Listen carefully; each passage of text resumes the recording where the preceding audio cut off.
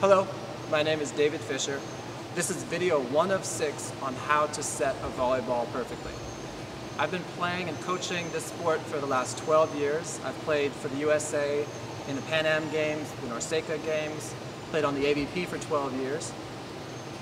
Setting is the most important and the most technical skill in volleyball after passing. The keys to setting we're going to talk about in this video are the most basic fundamental ones.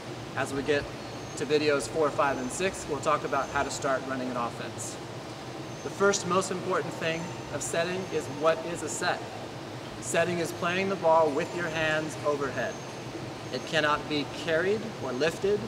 It cannot be double contacted. Those are both illegal. This is a carry. This is a double. How should your hands be positioned? We'll have our players demonstrate, and you can use this with any beginning or advanced volleyball player. Put your hands on your hips like you're set with me. Keep your hands in the same position with the same little wrinkles in your wrists and put them over your forehead. And it forms moose ears.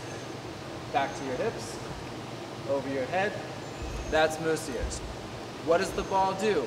When the ball hits your wrists, it flexes them in slightly and you press them out with a Superman or Superwoman finish.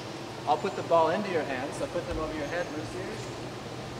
Let the ball press in slightly, press out with a Superman finish. Good. Now to get the feel of this, have your players try it with their eyes closed. Eyes closed, let the ball press in, click out. Good.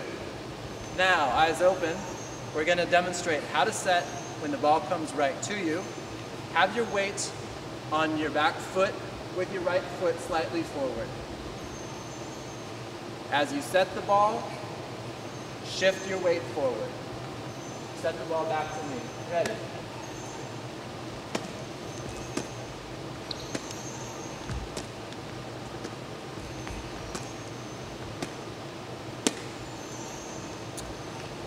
As I said, this is video 1 of 6.